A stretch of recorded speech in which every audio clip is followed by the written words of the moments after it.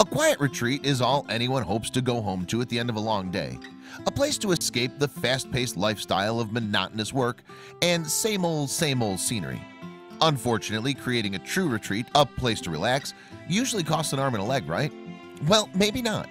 Wanderlust traveler and musician Steve Areen was given the greatest gift and opportunity by a friend in Thailand, a chance to build a tranquil home for cheap. When you see the finished product and just how little he spent, you'll be tempted to follow his footsteps.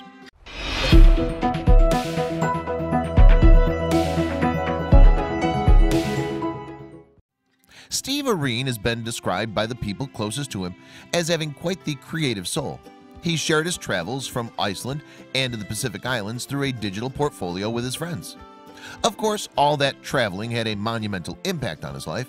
His first digital album, A Bird of Passage, chronicled his wanderings around the world with all the friends he made along the way.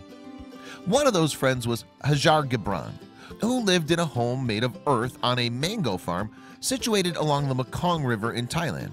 Steve was enamored by the life that Hajar and his wife created, tranquil and remote. To Steve's delight, Hajar offered him a piece of his mango farm where he could build his own tranquil home. Humbled by the offer, Steve had a big decision to make. Did he really want to settle down? Steve, a musician, remember, had no idea how to build a home from scratch. Hajar reassured him that he would help him through the process and that his son-in-law, a talented stoneworker, would come up with the building design. Steve liked that. Unsure but excited, Steve agreed to take Hajar up on his offer. In a surreal moment, Steve, standing on his new plot of land and staring at the bare soil, projected his imagination on the empty space. Together, they decided to build a dome home. A structure of this shape has many benefits, one being that it's a natural shape and as such can better survive natural disasters. It also offers the best open concept floor plan for a small living space. First things first, they surveyed the land to measure out the proportions of the house and placed wooden stakes in the ground to begin laying the foundation. If all went to plan, when finished, Steve would have a new 500 square foot home. Hajar advised Steve to use a material called aircrete, which is a lightweight foam concrete great for regulating temperatures. It's also malleable, making it easier to form the dome shape. On top of that, it's inexpensive, durable, and fireproof. The aerated concrete accelerated the building process, and within several weeks, the outer layer of the dome was complete. Hajar and Steve then built porthole-like windows to allow natural light to enter his home. For the finishing touch, they capped the walls of his roof with a beautiful diamond-shaped window, which created rainbow illusions that cascaded down the sides of the walls. They also attached an elevated gazebo, a sala, using bent steel and custom wooden stairs that led to the roof. After only 6 short weeks, the tangerine-colored home, sitting within a grove of mangoes, was finished and move-in ready. Steve walked up to the custom mahogany front door and opened it, leading to a Zen oasis. Want to see inside? An open and airy living space is one of the first things you see. There's comfortable seating nestled in the porthole window with cushioned floor seats and a small table where Steve can enjoy his morning coffee as he gazes out the window at his water lily pond.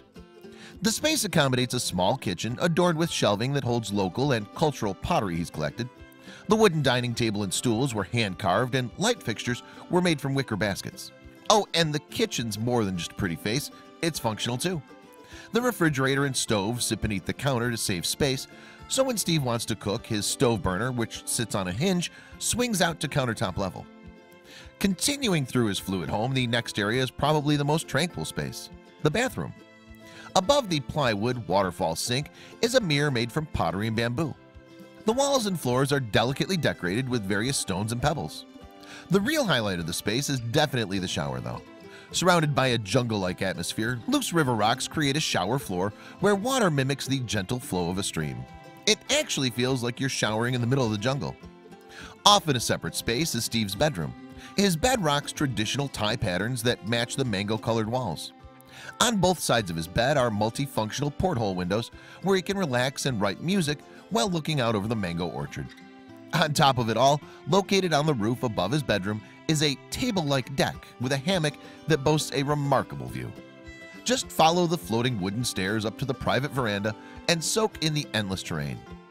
Altogether, Steve built this eco-friendly home for just $9,000. It cost him $6,000 to purchase the materials and build his house, and it cost another $3,000 to finish the landscaping gazebo, and interior design. But you can't put a price tag on peace and happiness.